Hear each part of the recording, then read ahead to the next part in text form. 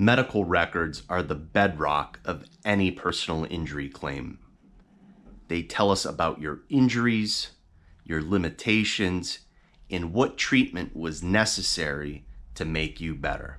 I'm Scott Kuboff, a personal injury attorney with the law firm of Ibold and O'Brien. I help my clients recover money for their injuries, harms, and losses caused by the negligence of others.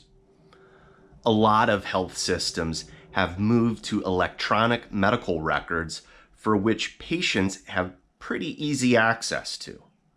However, that's not always the case, and even if it is, not everything you need is available. It is without question that patients have a right to access their health records. In Ohio, Revised Code 3701.74 codifies that right. And what it says is that a healthcare provider must allow a patient to examine their records during normal business hours without charge, or upon request, provide them a copy of the same for a small fee.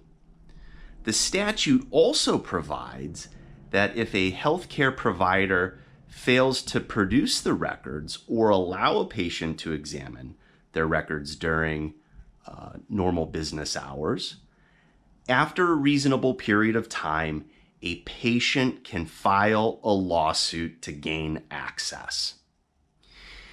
If you have questions about a personal injury claim, by all means, feel free to reach out. You can call me at 440-285-3511 or send me an email to scott@iboldobrien.com. And be sure to subscribe to this channel so you can be kept in the loop on Ohio laws.